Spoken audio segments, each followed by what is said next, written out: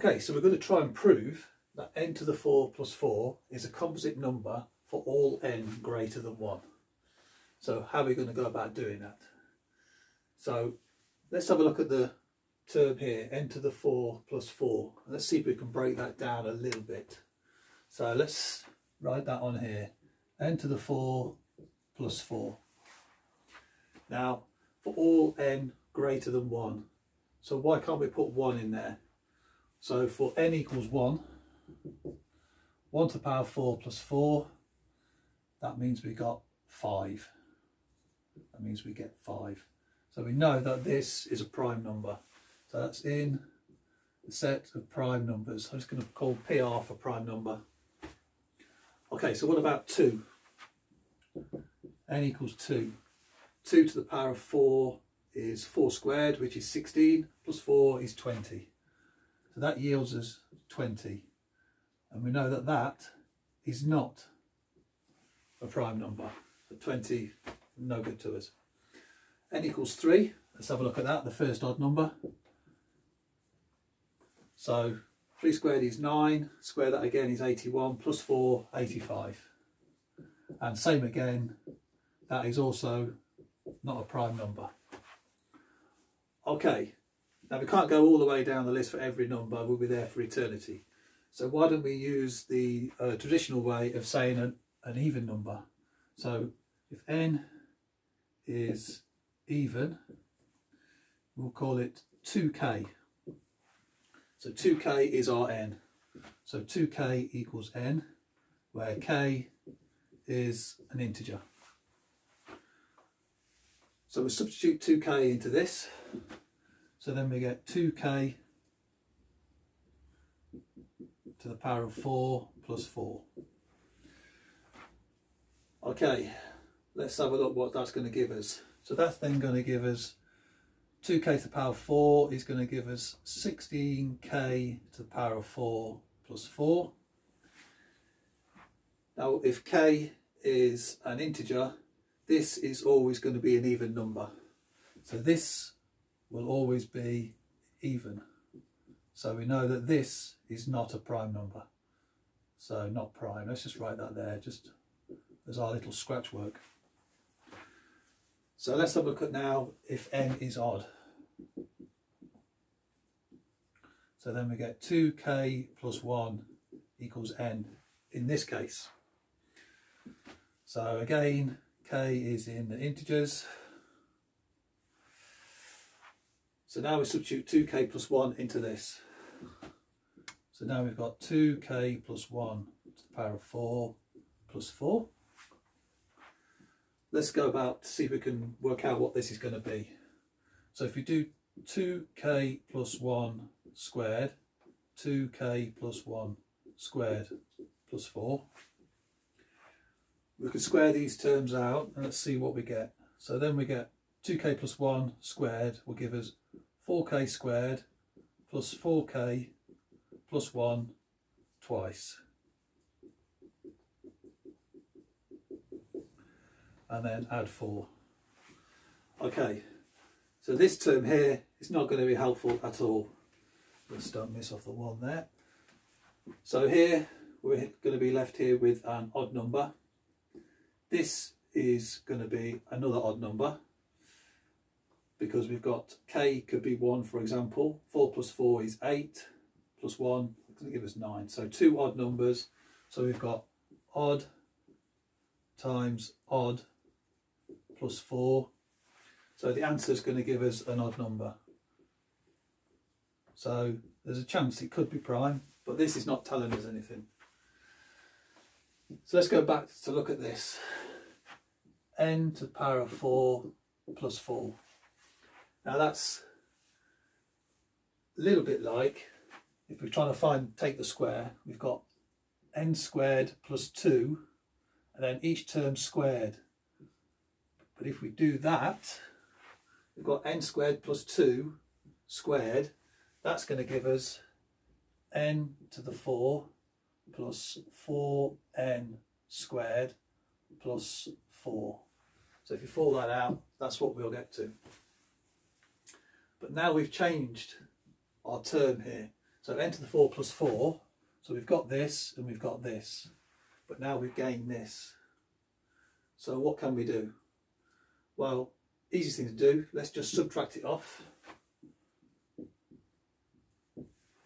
And now we've got the same value as this. So this equals n to the 4 plus 4. Okay, so now what can we do? Well, we've got these terms here make this term here. So we've got n squared plus 2. I'm just going to write that here if you don't mind. So n squared and then plus 2. Now here we've got minus 4n squared. Now I think there's something we can do with that, because the square root of 4n squared, that equals 2n. Now that would be helpful. So if we look here, n squared plus 2 squared, that's what we've got here. And then we need to subtract this to see if we can get the same as n to the 4 plus 4. Okay. So we've got 2n here, and we could put a 2n in here. So we could have a look at that. So minus 4n squared. So we could do minus 2n. Now when foiling out, when we can foil it out, if we've got a minus and a plus, the two terms disappear when we're foiling. So then that would give us plus 2n. Now I'm saying that this is going to still equal n to the 4 plus 4. So I'm just going to foil that out quick. So n squared, distribute that with all these. So this one will go with these two. So then we'll get n to the 4 plus 2n cubed plus 2n squared. Now this one with all of these terms. So then we'll get minus 2n cubed minus 4n squared minus 4n. Minus 2n times plus 2, that's minus 4n. And now we distribute the 2. So we get plus 2n squared plus 2 with the 2n, that's 4n, and 2 with 2, that's plus 4.